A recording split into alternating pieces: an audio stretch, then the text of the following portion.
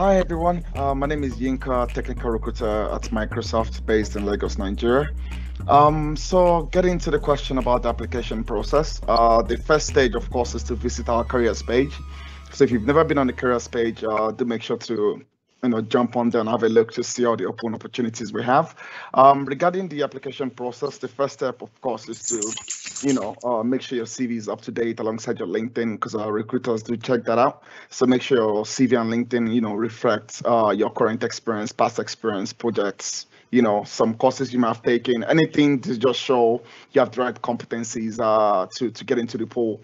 So after applying, the next stage is for recruiters to review the applications and the candidates that we do evaluate to meet the requirements for the role will be shortlisted, and then they will get the codility challenge from us. The codility test basically tests your technical skills, your ability to solve algorithmic problems. Depending on your score, if you get a really strong score, of course, you catch the attention of the recruiter and the hiring team or the hiring manager, because they do look at the codility reports and the profiles as well of the candidates. So at that stage, if you get a good score, you catch the attention of the recruiter and the hiring manager, you get shortlisted to go to the interviews. Now, the interviews are 4 rounds. Typically, we do everything in a day, so we'll call it the full loops. There'll be a combination of technical and non-technical interviews. We have so many resources on the websites covering the breadth and depth of what we assess for in our interviews. And depending on the outcome of your interviews, if you do end up being successful in your in the full loops, basically your recruiter will get in touch with you with some feedback, and you progress to an offer, and basically we get you through the background checks, and then you join Microsoft. It's that easy. And if unfortunately you end up not being successful in your interviews, then of course your recruiter will get in touch with you as well to give you some feedback, and as well give you some pointers on what you could do better and how you could improve for future interviews. So pretty much that's what the interview process looks like. Thank you.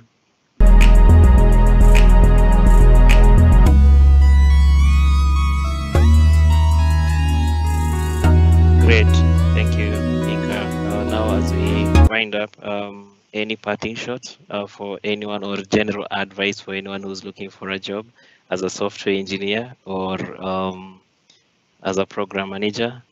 30 seconds. I'll start with Duni.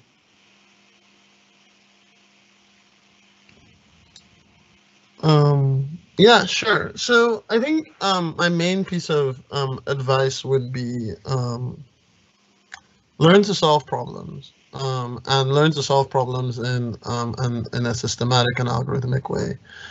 There's a bunch of tools, whether it is sort of from sort of the open courseware from MIT or Stanford or whatever that you can use, or other types of programs, or Codecademy. There's a bunch of programs where you can go learn specifically about how to go about breaking down and solving problems, and specifically sort of the types of tools and terminology that we use for thinking about our problems. And the reason I say that is because a lot of people, are very focused on, or ask me a lot the question of, oh, like, do we take Python programmers? Do we take C# programmers? Do we take JavaScript programmers? Java, that. And the truth is that at the end of the day, on any given day, you can be thrown in and end up working on anywhere on the stack, right? So the Microsoft Mesh, for example, is platform agnostic. It runs on iOS, on Android, on the web, on the HoloLens, on PC. And so Tony, in his day-to-day job, ends up having to deal with everything from C++ to C#, to Java, to Objective-C, to Swift, to whatever else, right? On the cloud, we're doing C#, we're doing TypeScript, we're doing, JavaScript, we're building web experiences, cloud services, et cetera, et cetera, et cetera. And I'm sure Jacqueline can speak to that as well. But like, the thing that sort of underlies all of that is learning about the underlying principles and the underlying approaches to problem solving that then allow you to pick up whatever language, whatever tool, whatever is required for the problem at hand. So that would be my one piece of advice. I hope that covers also for Tony as a software engineer. Let's hear from Jacqueline. As a program manager, piece of advice for someone who's looking for a job as a PM. Okay, so I would say as a PM looking for a job, right? I guess Ayika has shared the basic things, right, that you should have done, so to speak, which is like, you know, going to a careers page, following recruiters and all of that.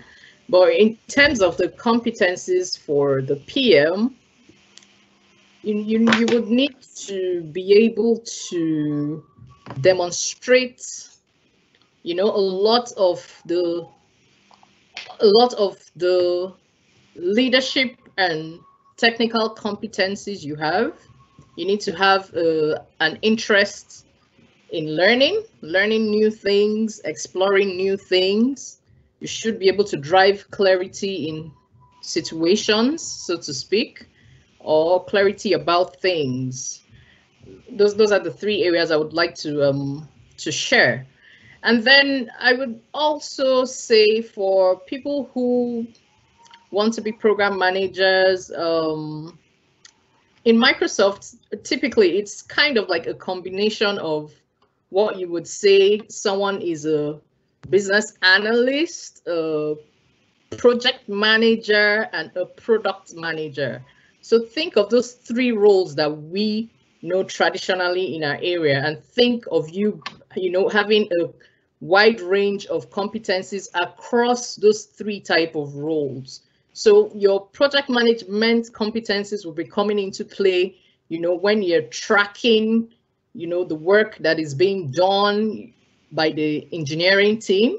Your product management competencies would come into place when you're framing the vision of your product, you know, thinking like 3, 4, will I say, horizons down on how this product should evolve even before it has been created, being able to sell the idea to the customer and to the engineering team.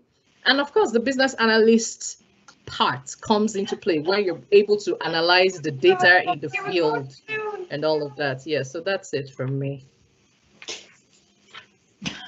Oh gosh. Great.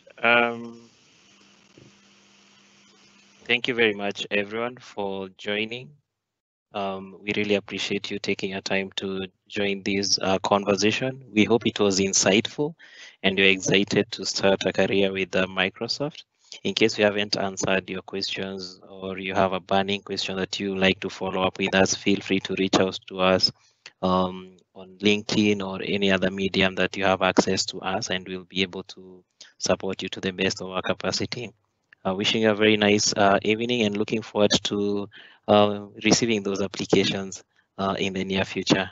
Have a good evening.